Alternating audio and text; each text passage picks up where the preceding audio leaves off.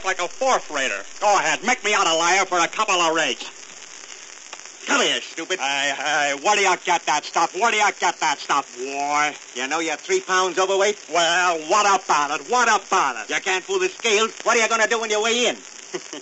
I'll stand on 1 foot. Hey, Murph, wait a minute. Can I have something to eat? Go and tell Nosy to give you a cup of coffee. Coffee? I never drink coffee in the morning. No, why not? Keeps me awake all day.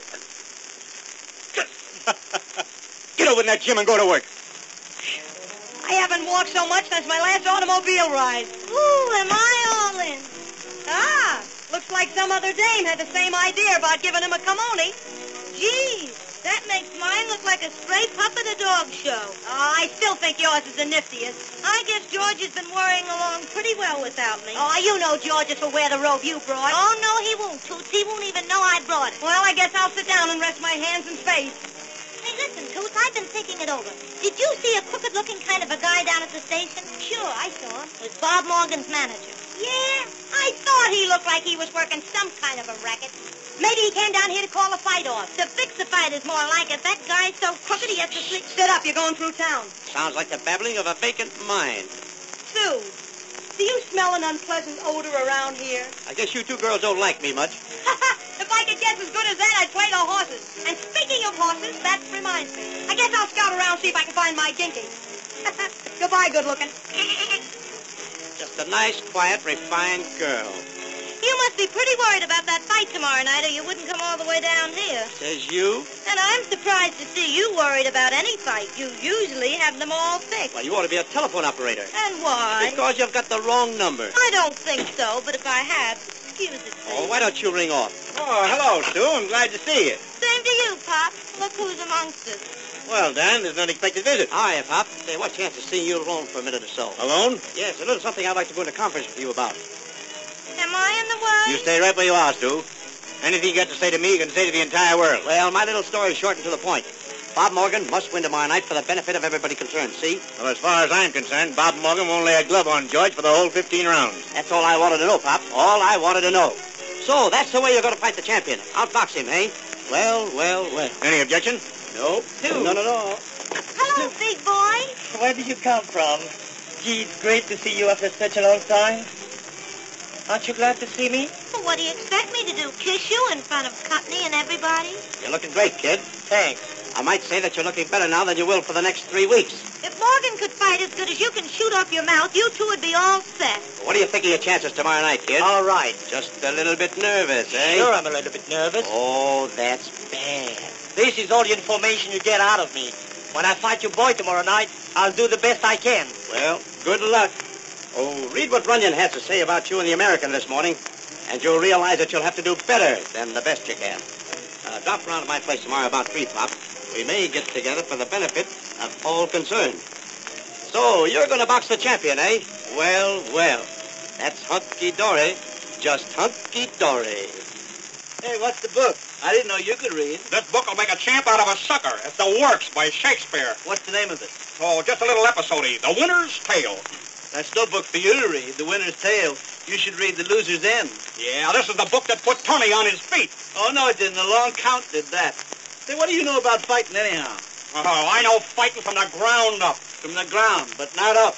You're way overweight, and you and I are going to play a scene from The Merchant of Venice, and I'm going to get my pound of flesh 3 times. Oh, no. See, that won't do no good.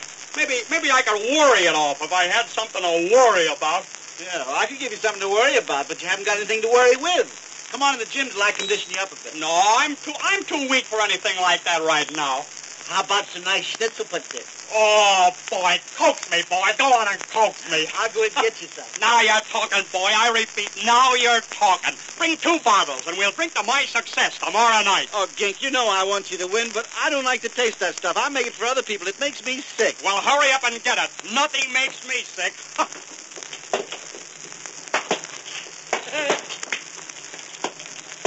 Hey, Nosey, bring 2 bottles. I always believe in carrying a spare. Here you are, boy. What do you mean, here you are, boy? Well, I was just going to drink to Gink's health. Well, then start drinking to it. Say, why don't you go home? Why don't you go home? I've decided I don't care much about his health. I think I'll go in and stew a couple of prunes. No, you don't. Come back here and drink that. Well, Yeah, I hope you win with all my heart, liver, and bacon. Oh, see how I abuse my stomach just for you? Well, go in and get me some in a hurry. My stomach is crying for abuse. Say, haven't you got anything to do? Any socks to darn or buttons to sew on? I came back. You see, I forgot. Where's Nosy? He's in the kitchen, threading needles. Here you are, boy. Hey, Nosy. What do you mean, here you are, boy? Well, Geese Health needs a lot more drinking done to it. Well, then start drinking to it. Why don't you go home? Why don't you go home? Break out with the hives and scratch yourself to death. Drink it down. It's your health gink, even if I ruin my own. Nosy. Oh, that's the last bottle I got. Well, it's a good thing for you. Say, what am I, a camel? Where's my beer? That's all right. I was just fooling. I got plenty more beer inside. I'll get you a great big bottle. Now you're talking, boy. Hurry up before old Poison Ivy gets back. Say, you're becoming irksome. Why don't you get yourself run over? Please try and get yourself run over. Hey, this dry weather is terrible for the vegetables. Trying to slip something over on me, eh? No. Say, I'm onto you two mugs like nobody's business. You're trying to slip something over, eh? No. You're trying to give this guy beer, eh? No. Well, not while I'm around. Not while I'm around. You know, beer is the worst thing in the world for him. Especially that furniture polish that you make. I'm up on my knees, sonny boy. Ramona, I hear the mission bells ringing. Oh, Salzburg, Salzburg. Hey, Nosy. Let's go to the kitchen where we can get all the schnitzel butcher we want, huh? No, sir. I'm not going to give you another drop. Oh, what's the matter? You afraid of mirth? No, I just found out something about my schnizzle pussy. Yeah, what? I like it myself. Let's go, boy. Swing out the line. Oh, it's me again. It's me again.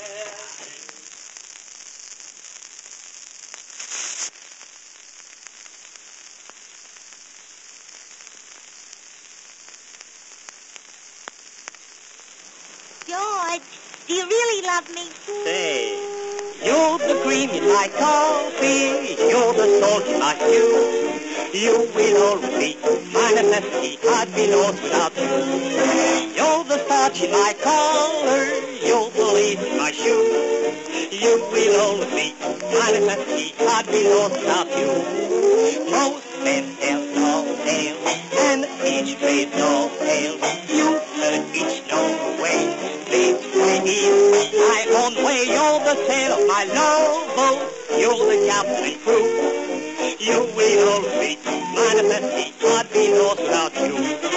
You're the cream of my coffee. You're the salt in my stew. You will always be my necessity. I'd be lost without you. You're the starch in my collar. You're the lace in my shoe. You will always be my necessity. I'd be lost without you. Both men tell all tales, and each phrase does fail. You heard each own way. This way is my own way. You're the sail of my love boat. You're the captain crew. You will always be my necessity. I'd be lost without you. Oh, I let him have a left hook to the body, plunk to the chin, and down he goes. Down like an oil stock. Oh, Mr. Shine, you're so powerful. Was he hurt? Hurt? Say, I hit him so hard his brother in Syracuse had a sore jaw for a month. Mr. Shine, tell me, what was the hardest fight of your career? Well, last summer I had a terrible tough time of it in a vestibule with a dame in Brooklyn. What, not leaving so soon? Ask me up to dinner sometime. Anytime. I'm easy to cook for. I eat anything. Oh, my great God.